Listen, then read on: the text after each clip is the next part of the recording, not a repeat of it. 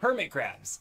Most reef tanks have hermit crabs in them, and for many of us, they're amongst the very first live animals that we add. Part of a cleanup crew, sometimes we forget to take a moment just to sit down and watch these interesting little crabs go about their lives. They're often colorful in their own right, and they lead active lifestyles amongst the rocks and nooks and crannies in our reef tanks. Hi guys and girls, I'm ReefMan, and this week's video is all about the hermit crab, and in particular, how they go about selecting a new shell. Now, as a side note, I've noticed something like 90% of you don't actually subscribe. So, how about subscribing?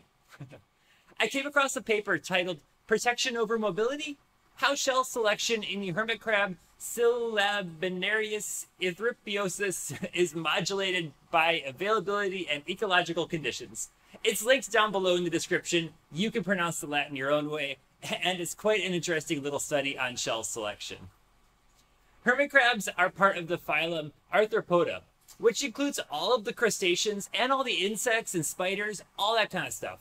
Hermit crabs are sort of an interesting case though. They rely totally on the discarded shells of another animal, snails, for shelter.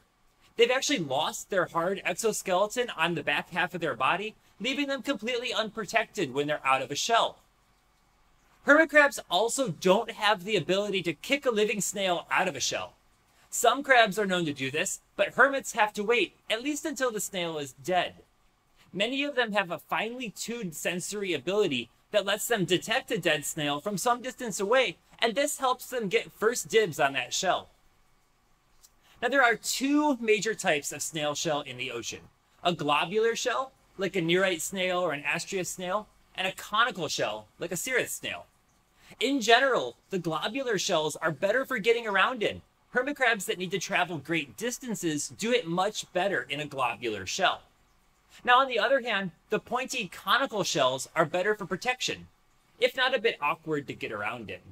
They have smaller openings called an aperture, and their thicker walls lead to much better protection against predators. Their thin conical shape is also better for hermits that need to cling to a rock where waves might be breaking, like those living in the tide pool zones.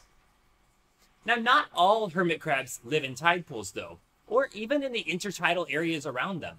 Hermit crabs inhabit nearly every marine ecosystem, from the seashores where we can explore on foot to the deepest trenches at the bottom of the ocean. Now, you might wonder, how does a deep sea hermit crab get a shell to use for protection? In fact, some of those, like the one you see here, don't even use shells. This species carries around an anemone instead. The paper points out that the selection between these two general types of shells seems to be very much a reaction to the environment that the clam lives in, more so than anything else. The same species of crab, in fact, living in the calm Mediterranean, prefers a globular shell, while on the Atlantic coast of France, they prefer conical shells. Sometimes crabs almost barter for shells. They come across another hermit crab, notice how totally awesome its shell is, and work out between the crabs a plan to swap homes. Win-win, at least some of the time, where both crabs could end up with a better fitting shell. That's certainly not always the case though, and fighting over shells is not uncommon. To reduce stress in your tank, you may want to add some empty shells from time to time for your hermit crabs to trade up into. Empty shells don't stay clean and usable in our tanks for very long, so you'll probably want to do this from time to time. The greatest factor that hermits use to pick shells is size. They need to be able to fully retract into the shell for the greatest benefit. Yet the shell also can't be too heavy either. It needs to be big, but light enough to carry around all the time. Hermit crabs are really worth some attention. They come in bright colors, they're helpful cleaners for your tank, if not maybe a little bit annoying sometimes, but they're easy to care for. Pull up a chair, see what yours are up to tonight. I hope you enjoyed the video. Take a moment to subscribe if you'd like more content like this. Have a great day, stay safe, be kind to each other. Bye!